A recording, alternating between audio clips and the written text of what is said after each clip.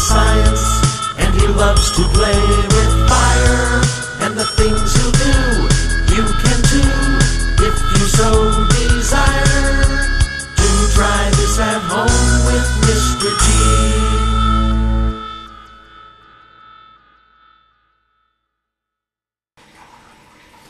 Hello, and welcome back to Do Try This at Home. I'm Mr. G, and today we're going to do a really shocking experiment. I hope you liked my new theme song at the beginning. What we're going to do is we're going to take an ordinary AC adapter.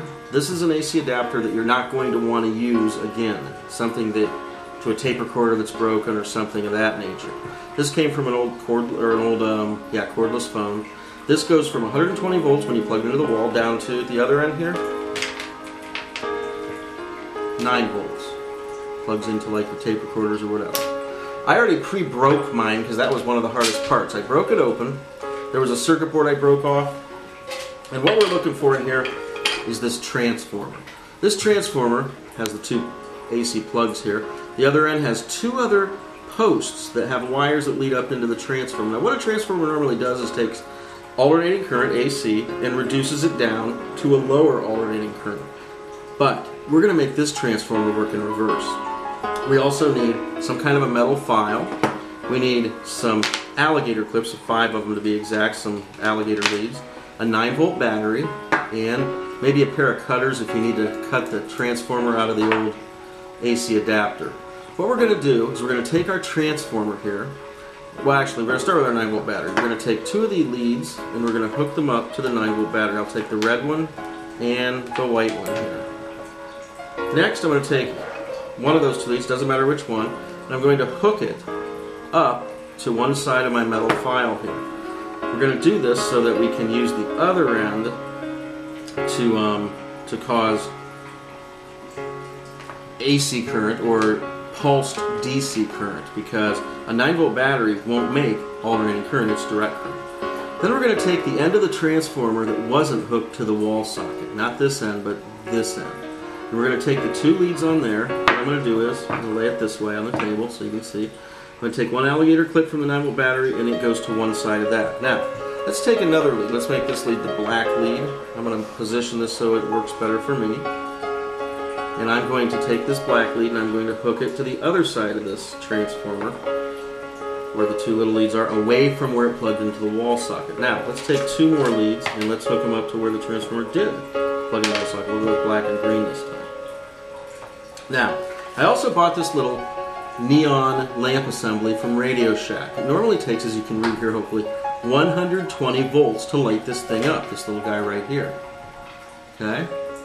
But we're going to light it up with a whole lot less voltage to start with, a 9-volt battery to be exact, hooked again to our file, the other end hooked to the transformer, a black lead hooked to this transformer, and we're going to brush this lead against the file. Okay, that makes pulse DC current. Now, if we took this neon 120 volt bulb and plugged it right into a wall socket, it would light up. Because that's 120 volts AC coming out of the wall. It'll shock the daylights out of you too. This is a very shocking experiment also. See our little light here? I've taken the other alligator clips that go down here to the wall socket side of the transformer. I've hooked it up to our little light. Now, 9-volt battery, you think that's going to light this? It will if we brush. You see that? See the thing lighting up there? Look at that. Isn't that amazing when you get closer?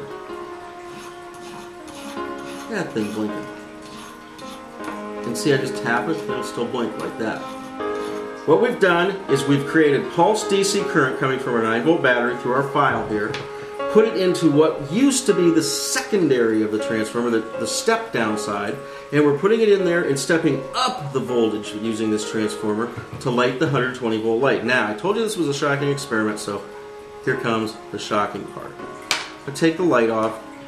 I'm going to lay this alligator clip down here. I'll put my finger.